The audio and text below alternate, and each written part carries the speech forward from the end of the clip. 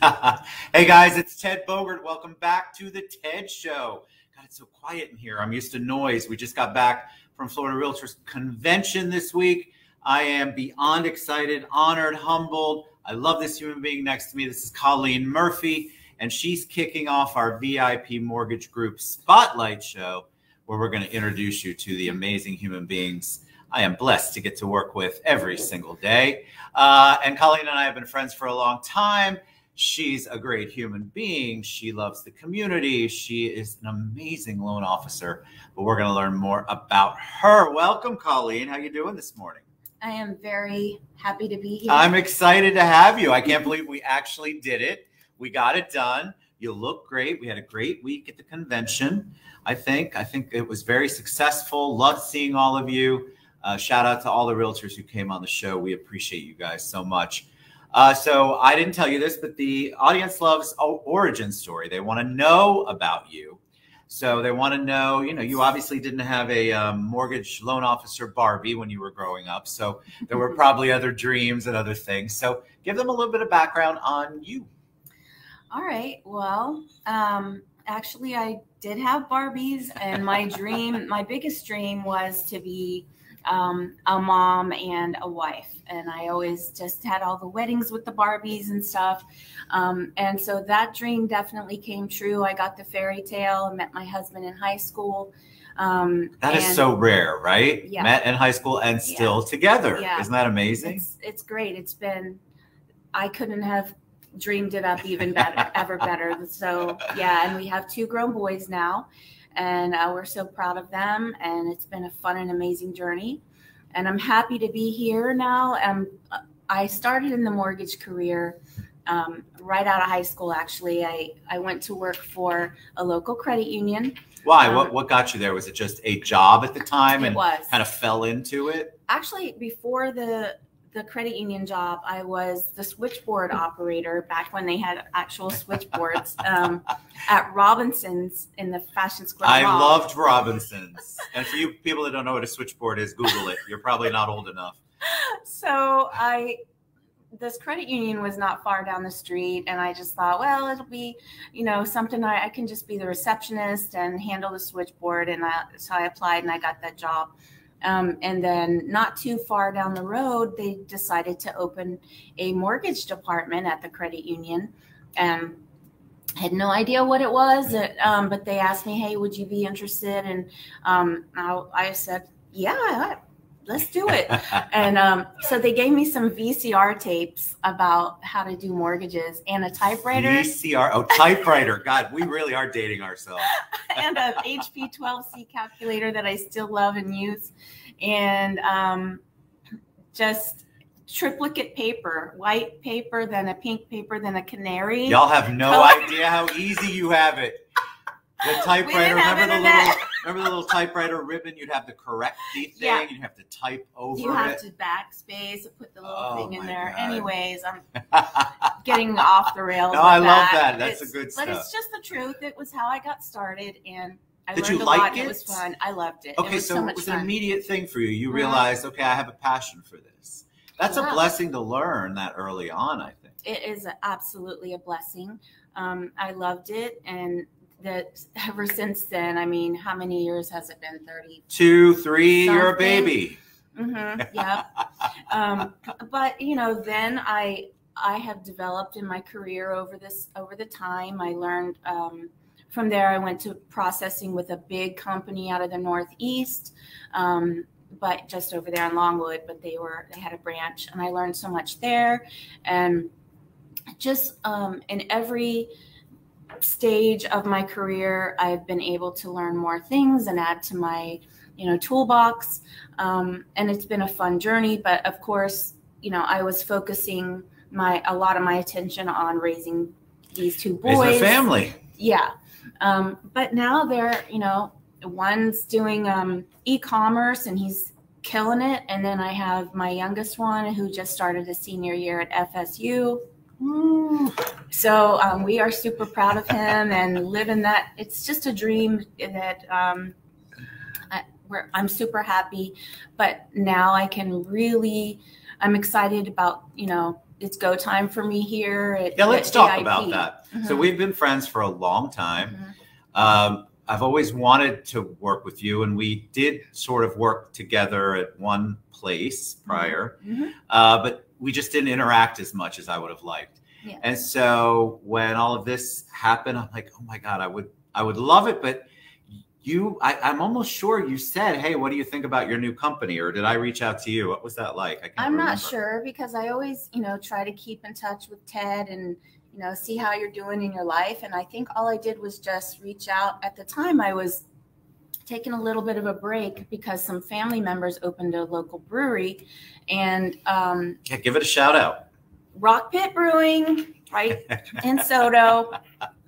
Awesome brewery and great people. And anyway, I was having a lot of fun doing that, learning a lot of new things. But the biggest takeaway that I got from that is perspective. I had never been in the service industry, but serving the public in that capacity is a treasure to know. Everybody should do it. It's, I learned a lot about beer and whatnot, but because it's an art. What do they call a beer person? A Cicero? No, something Cicerone. Cicerone, yeah. Yes, which is like a sommelier for beer, right. which I had to learn from Jeremy Wood, actually. Yeah. So there's so much to learn, and I did learn a lot. But my favorite takeaway from it was, being in the service industry, you kind of have to be more outgoing, and you have to be more of a people person. And I was always pretty shy, not really talkative. And that's so funny to me, because I feel like you are so engaging in general. So is that just something you've had to work on? Are you really an introvert that has to work at being an extrovert? Yeah. And I do love people, but I guess I don't know. It's just some kind of like a block that I have about strangers, maybe. I don't know. But in that industry, you have to talk to everyone. Yeah. And I learned that, it's really not that horrible. People just want to be talked to. People just want you to give them a little bit of an ear sometimes, and be kind to them. And it's pretty simple, actually. It's not that hard. Well, you also have that personality. You have that natural, make people feel comfortable. I'm sure that also, even though it was behind a desk, led to you being a successful loan officer, mortgage professional for so long. Mm-hmm. And so I think that fine tuning that is kind of a cool thing. Mm-hmm. And then you brought all of this energy to VIP. So I'd be remiss, and Christian would probably want to kill me if I didn't ask. But I'm curious. Talk about VIP a little bit, because I preach about it all the time. I talk about the environment, but even though you're on the spot and in the spotlight right now, tell us why you like being here. Okay. I want people to know, because I can preach it, I can scream it from the rooftops, but you're in the trenches. You're doing the real work. I mean, she does the real work. All of our loan officers do. Tell me about your experience here. Okay, so you were starting to talk about how we reconnected. I just reached out, and you said, "Hey, come meet with me," and we talked. And I wasn't sure I really wanted to go back into the mortgage industry just yet. But once I met Christian, one of the other owners, it just kind of like snapped, and I felt comfortable, and I felt like, I think I want to give this a shot, So I came on board, and everything that they said about it, they really meant it. They have built an environment that's extremely welcoming. It's the support, the tools. Never in any of the places I've been have I been given so many tools and just support to succeed in any way I want to, any direction I want to go. They're just like, go for it. What can we do? And there's no weirdness. There's no competition. There's not that there isn't any, but it's a healthy kind of competition. And you set your own goals, and there's not like a You're not being smashed down with stress or threats or anything like that, which is how it is at a lot of places that I've been. I have lived that and too. It's horrible, Yeah. but that is not how it is at VIP at all. It's just a fresh world there, and I wouldn't have believed it if you would have told it to me. I wouldn't have. But I've been there now since mid-January, and I've experienced it, and it's nothing but true, just love of all the team members. Just love each other. We are all there for each other. Anybody needs help, or I got a problem with a loan or anything like that, everybody just rushes in to help support each other, and we help each other learn more and grow. And right now I have people right here on this, and they know that I don't like to be on video, so I'm like, please be on and support me because I'm scared. You've done an amazing job on video, by the way, and yes, you have a ton of love going up and down here, and I want to kind of build on that. Yeah. You are a relationship person, and this business is not transactional, so if anybody tells you it is, they're wrong. This is a relationship business. Tell us about your relationships. You have spent X amount of years, just a couple, building relationships, making relationships in the community. Talk about how important that is and how you work with your realtor referral partners. So, being in the realm that we are at VIP, it is different for me. Being from the credit union industry, I didn't have to have those connections. It wasn't as important as it is now. You have to put yourself out there, and it's not just coming to you all the time. And at first I was uncomfortable with that, but that is how it has to be. I mean, you're not limited with a salary. You can fly as high as you want to fly, and you can just achieve whatever you can, like dream big. You can dream big, and nobody is stopping you, but the connections and those relationships is really everything. It's everything. And you have to have trust. You have to follow through. You have to do what you say you're going to do. You have to own up if you make a mistake. But people resonate with that because there's nobody that doesn't ever make a mistake. But if you're being real, I mean, that's really what it's all about. Just be real. And the people that you're supposed to be, that are supposed to be in your world are going to recognize and appreciate that genuine, whatever you're putting out there. As long as it's real and it's genuine, then I think you're going to attract the right people, and your life's going to be great. Yeah, because I think I know people can feel it. So if you're being authentic, vulnerable, admitting if you made a mistake, and communication, I would say that's the number one thing that anybody I speak to in this industry wants from a loan officer especially, but any of their partners, is the communication and the open communication, not bearing your head if there are problems, and there are problems, or there are issues, but certainly giving back and making sure that you communicate with each other is critical. So let's talk a little bit about, before we went live, we had a couple people ask, what's your take on the market right now?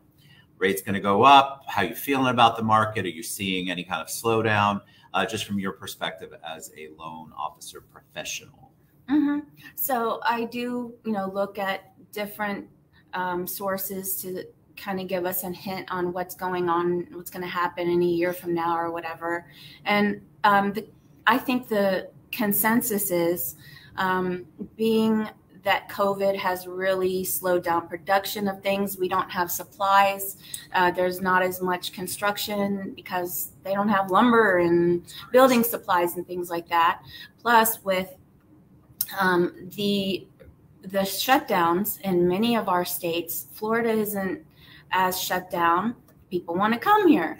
There's business. They can go out to eat. They can have fun. They can, you want to be, you want to have a certain level of care as far as COVID and whatnot. But as long as this is still going on, and some states want to shut down, and what's going on in the world right now, which is very scary, people want to buy homes, and Florida is huge.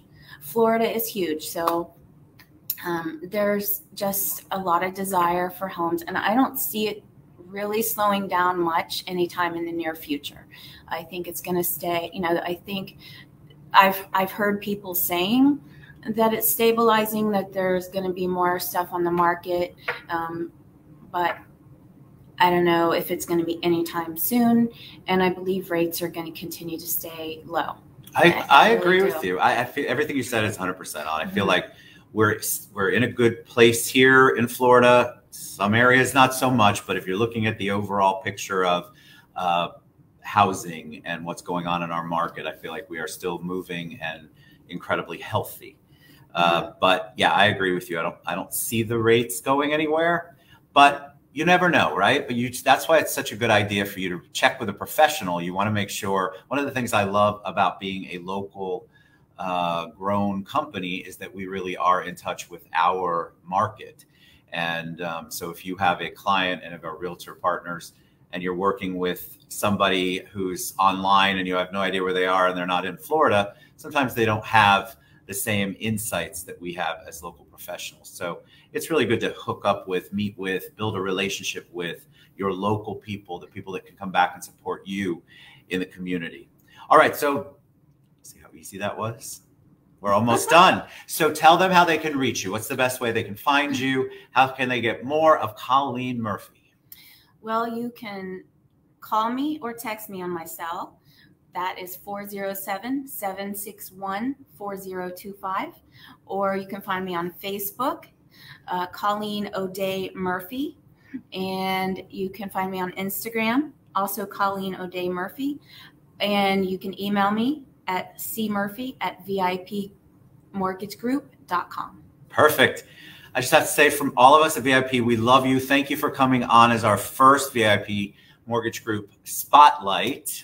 And you are amazing, and it's such a pleasure and honor to work with you. We all love you. You guys reach out to Colleen Murphy. You know how to get to her, and if you don't, come find me. I'll get you to her. Thanks everybody for all the love and for tuning in. We're going to be doing these with all of our loan officers, our mortgage license, professionals, let's put it that way, our family. We want to show you that we are a family, and we want you to get involved with us. Amazing people. Amazing. We love you guys. See you soon.